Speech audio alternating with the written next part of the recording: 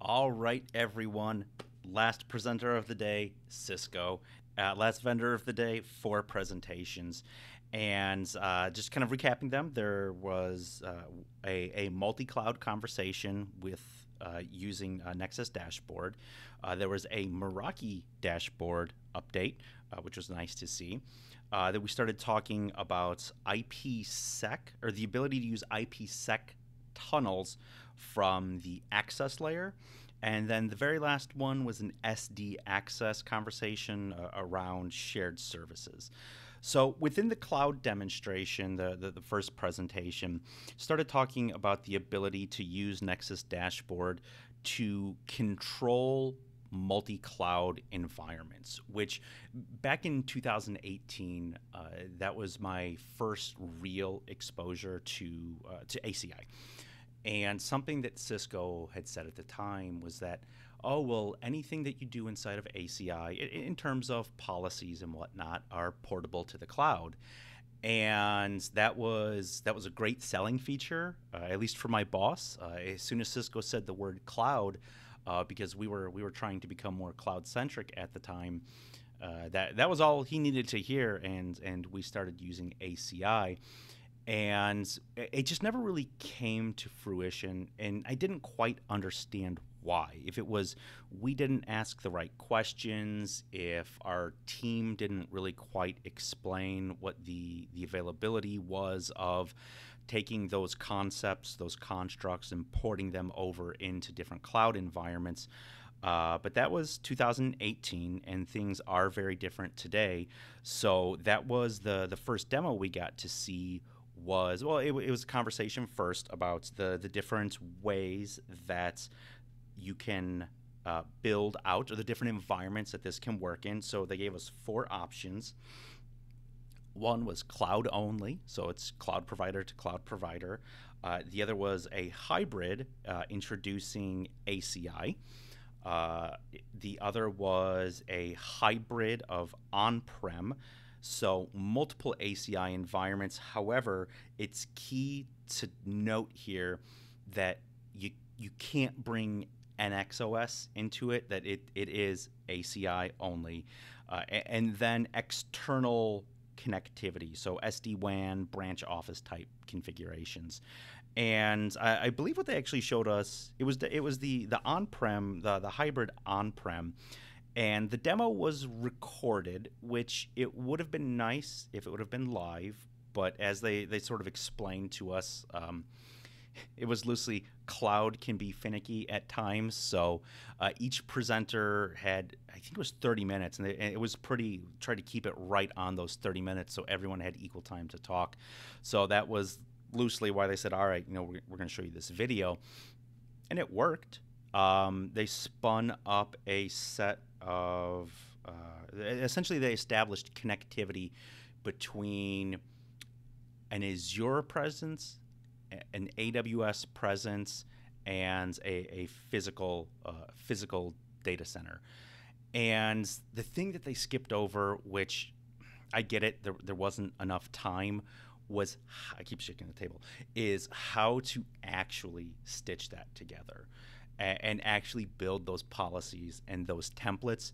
Because going back to 2018, that's what Cisco meant, was that you'd be able to take those constructs and make them friendly with the cloud.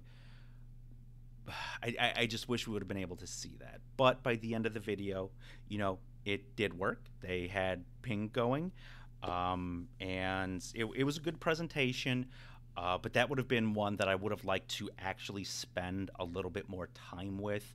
I wouldn't have minded, honestly, if that had been an hour long on its own, and we got to see more of that. Now, I don't know that I would have necessarily wanted every presentation to have been an hour, but I would, honestly, I would have been fine with an hour on that one. Next was the Meraki dashboard update, which it's an update. It definitely looks more modern. Something that they put in there, which the presenter was pretty keen on pointing out, was the sort of the front page dashboard. And I don't think this is anything new, but I see it a lot where it's It's like a speedometer, or a meter that goes back and forth to show how healthy your deployment is. I struggle with those. I don't know if I've just not been in the right environment where it makes sense, but the determining factors that judge why a meter goes up, sometimes they're very insignificant, sometimes they're more significant, and sometimes more significant things have a higher impact. Like, I don't know how to properly use those, and I don't think that's any different here. Like, it's nice, it's pretty, but the gauges fall flat on me. I need to understand, and they had them in ACI as well. ACI was more of a health score. I think it was like 1 to 100 or something like that. Like, yeah, I get it, but I always struggle with those single panes of glass.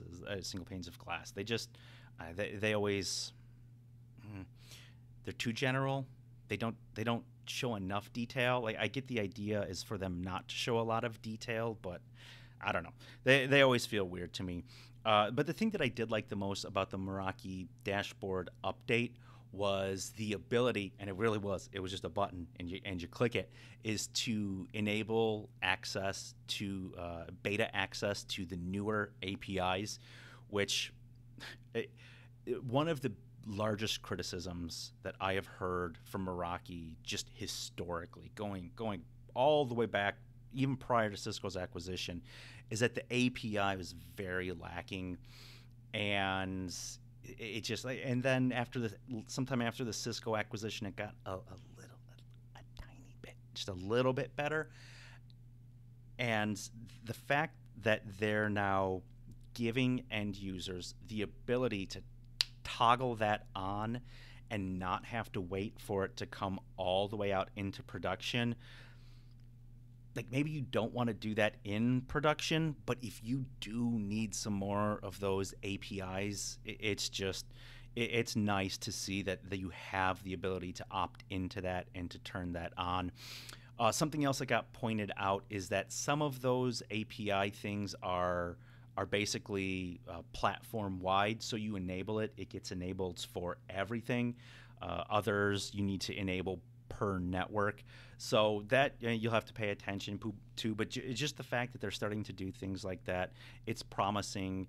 And granted, it's taking some time, but they're hearing that, and it's starting to show up.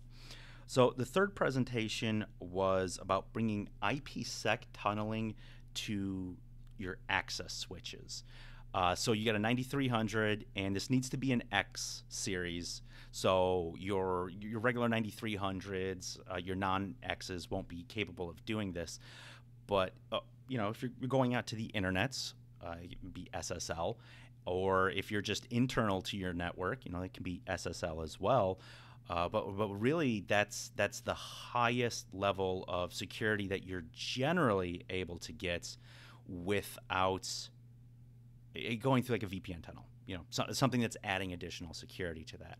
So they're baking in the ability to do an IPsec tunnel out to certain services. Internally is a little bit different. If you're running the right equipment from ends to ends, that can terminate the tunnel. But it's a cool addition to security, and we're talking about apps that you would want to be more secure anyways.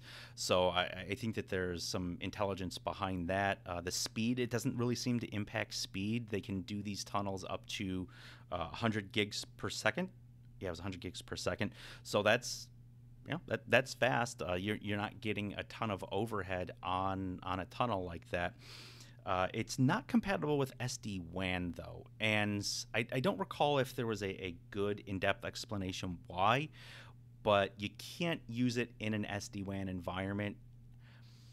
Honestly, I would want SD-WAN over this. Now, maybe you've got some other security requirement that would make you favor something like this over SD-WAN, but just kind of as an engineer, not necessarily a security specific engineer, I'd kind of want the SD-WAN first, but if you need it, it is there.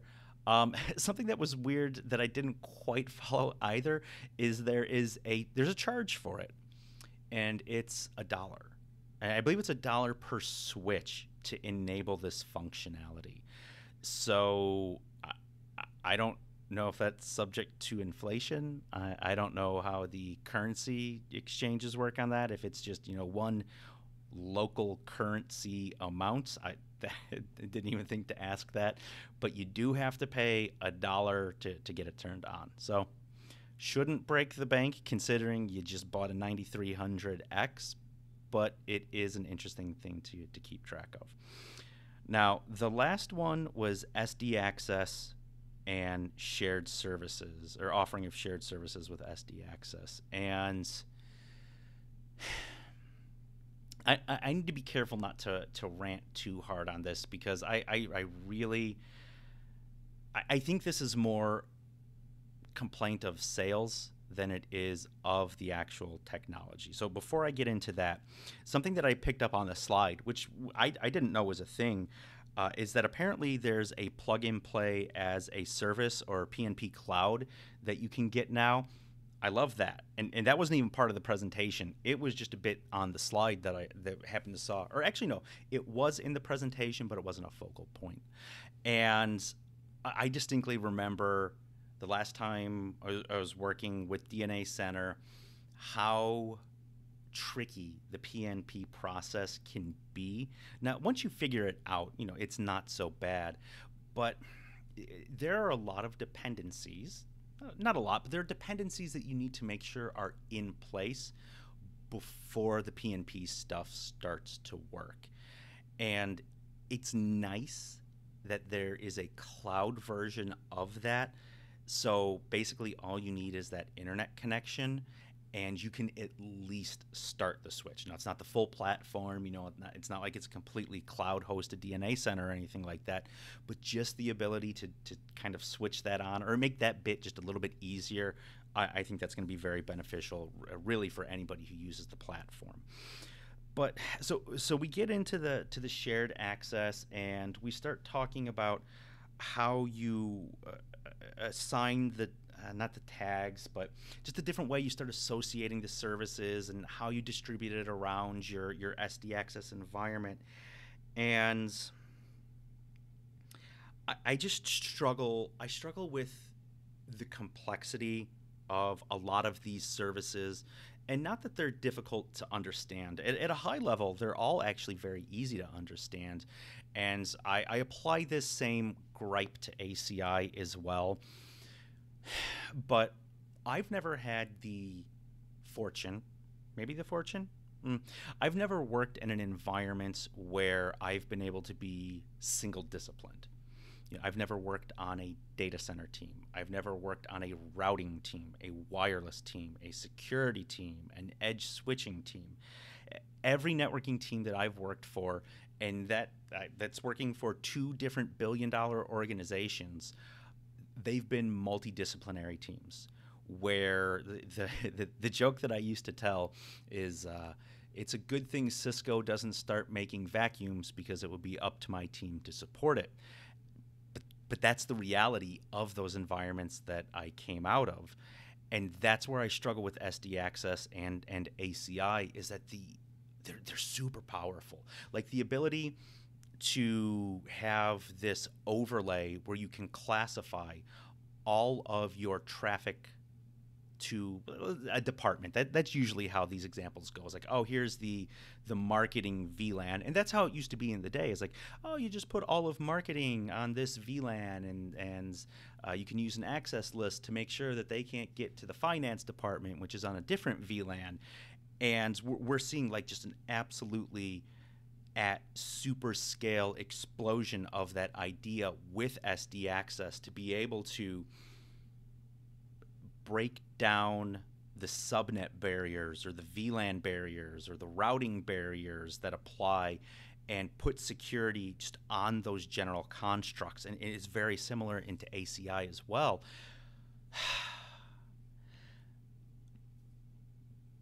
But you need to be on in my opinion, the only way that scales is if your team can be dedicated to that function, maybe two functions, two closely related, two closely linked functions, because I just don't see it. I don't see teams being able to spend the time to dedicate to fully put in an SD access solution to the depth that I see Cisco present.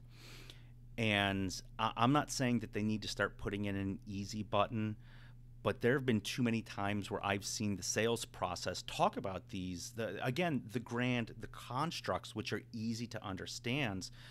But then when it comes time for that team to understand it and implement it and to operationalize it, it's hard. And if you are a multidiscipline team, the multidiscipline teams that I've come from have not been financially equipped to take on technologies like that at the depth that Cisco sells them at. But that has never stopped Cisco from selling them or trying to sell them or try to minimize the lift that's necessary, because that did happen, and I brought that specific question up for multidisciplinary teams, and they said, oh well, as long as you do the reading and you understand it. I don't know. At risk of turning this into a half-hour rant, I'll just kind of leave it where I left it there. I hope with all of those technologies that Cisco does come up with easier ways of implementing them. Because at the big scale, when you do have a data center team, an access layer team, a route team, it makes a lot of sense where these things get brought up and where how in depth they can get configured and really the amazing power behind them. But that is not for everyone, not for every organization, even billion-dollar organizations. And I hope someday Cisco starts to react to that and make it easier for those groups, even if it's like an SD Access Lite or an ACI Lite. I guess that's kind of what Meraki is for SD-WAN. That's kind of like a light version of SD-WAN. And I hate to say, it needs to be a Meraki version of ACI or a Meraki version of SD Access, but there's a lot of knobs in there, and if you don't have a team that can handle all those knobs, it can definitely be a bit much. But overall, I do like Cisco.